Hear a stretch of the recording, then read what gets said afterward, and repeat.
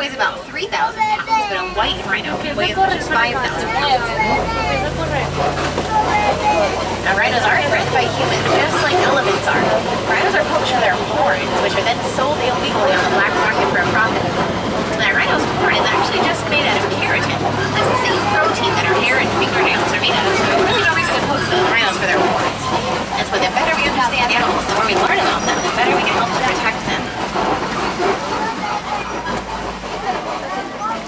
Those bontaboks behind the rhinos, those are extinct in the wild. You can only find bontaboks in protected areas like zoos and reserves. Well, to go to our left side, there's a cheetah up there. She's lying down in the grass up there on the hill. If you look right through these green bushes, you can see her up there. Mira, sí.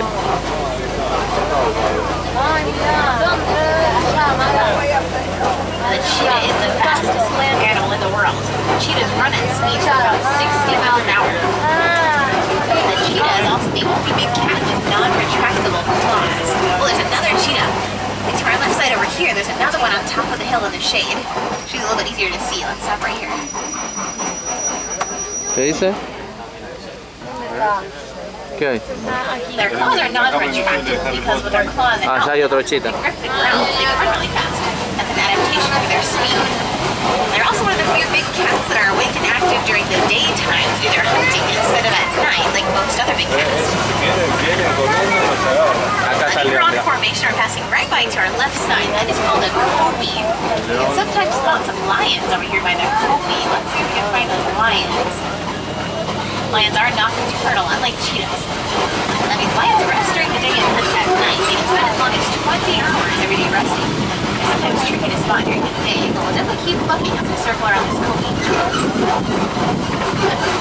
Lions do their hunting together in a group called a pride. It's actually the female lion that either males, not the mates. The male lion's job is to protect his territory while the female is hunting. Still equally important jobs to do with pride.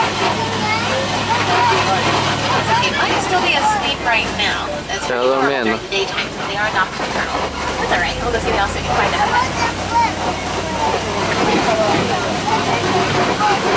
Yeah, there's lots of big holes in the ground to our left side. Those are warthog burrows. There's the warthog.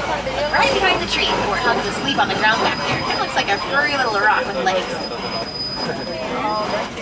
The warthog is the largest burrowing animal in Africa. They're expert burrow diggers. They use both their feet and their tongues to help dig their burrows. On our left side, right down near the dirt, those are ostrich eggs. But there's an ostrich nearby somewhere too. Or those white rhinos to our right, so all the way back.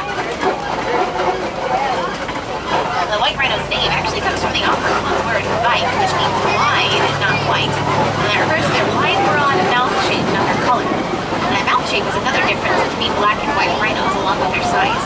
The white rhino has that wide mouth that looks like a lawnmower, but a black rhino has a narrow mouth. Theirs is more like a triangle shape. Those ostrich eggs that we spotted back there, they are the largest bird egg in the world. Each one weighs about 3 pounds. Let's see what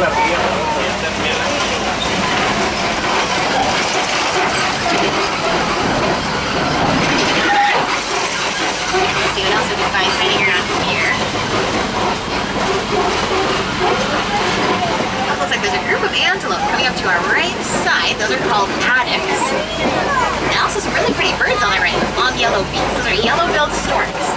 And those birds are actually carnivores. They eat meat. They eat things like lizards, frogs, and snakes. There's those addax right here next to us. We'll pause right here for some photos. Something pretty cool about the addax, they're a desert-dwelling antelope. And they're able to go their entire life without drinking any water at all.